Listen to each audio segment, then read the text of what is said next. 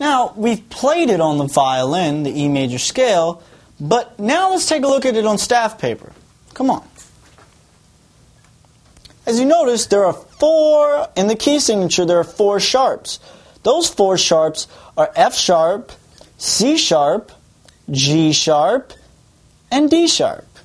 So let's take a look at our scale. E is the first scale degree, so we put 1 under that.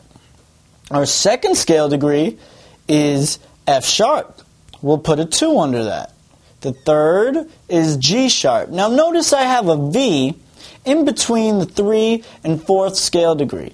Now that's because this V symbolizes a half step. Okay? So we're going to put this V under that to make it so that you know that it's a half step. G sharp to A. A is our 4th scale degree. Then we have our 5th scale degree, which is B. Our 6th, which is C sharp. And between 7 and 8, you see the V again. Okay? That's D sharp to E, our last scale degree.